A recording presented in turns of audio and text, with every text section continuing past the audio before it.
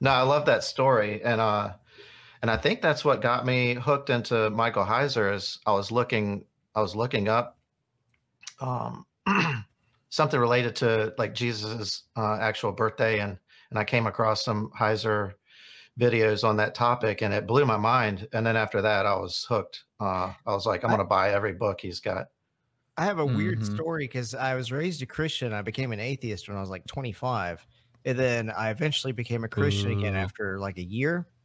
And whenever I became a Christian again, I thought large parts of the Bible were totally unreliable. And so, you know how there's like that trope of people starting conservative and they slowly become more and more liberal. I've Yeah. like started liberal, like slowly becoming more and more conservative. And one of the yeah, he really made me take the birth narratives more seriously again. Mm. He made me take And a lot of the Bible more seriously again. yeah, he did. He made the Old Testament make sense for me. Yes. Yes. But I really like the I'm gonna go the get his birth books real story quick and stuff show now. them on screen. But keep talking. Oh, just the birth story stuff has a special place in my heart, and it's super fascinating to me now. And Yeah, I like the well, he compares it to I believe it's Revelation 12, yes, where it talks about the virgin giving birth, and the dragon is at her feet waiting to devour the child, and she's got 12 jewels in her crown, um, and I think the moon is at her feet or something like that. But I can't remember the verse exactly off the top of my head, but I do know the general story, which is really mind blowing. If you look at um, I forget what is the what's the science where they study stars?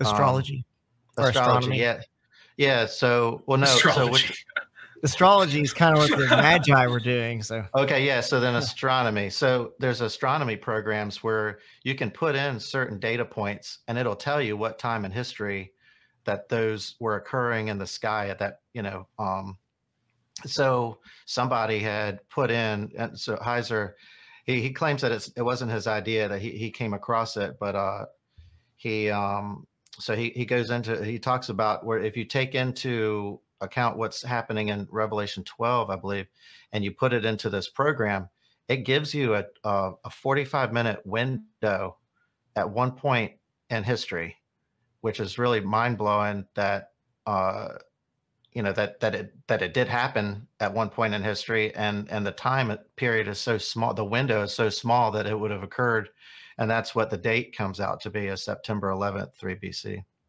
yeah, and I thought it was, oh, what a ridiculous, bladed. It's trying to amp up people's emotions. And I looked at the book he was arguing from. It was written in 1996. I was like, oh. So it's like, and the importance of the date is that it's Tishri 1 in the Jewish calendar. So Right. it's almost like Jesus's birthday didn't know, or maybe didn't care that it was September 11th. I don't know. It's very, very interesting. Well, it's also, I think, that morning would have been, what is it? The horns. They would come out and they would blow the horns, kind The of shofar. commemorating the new king. So it's interesting that if they would have been doing that ceremonially, year after year, that in that particular day, the king had arrived. Yeah, if you look at the Greek of Revelation 12, Simeon can mean like a constellation or something. Mega ophthe ento urano. And the urano is heavens, but also like sky, right? So there's a constellation or a sign in the sky. Gune, it's a woman. Yeah. Anyway, What website did you use? Can you see this comment here? I think Anwar is talking about the astronomy website you're talking about. oh, Stellarium is what I used. Stellarium. There you go. Yeah, and you can download it, or you can also just do it through a URL. You don't even have to download it. Okay, cool. Real quick, here are Angels and Demons from Michael Heiser.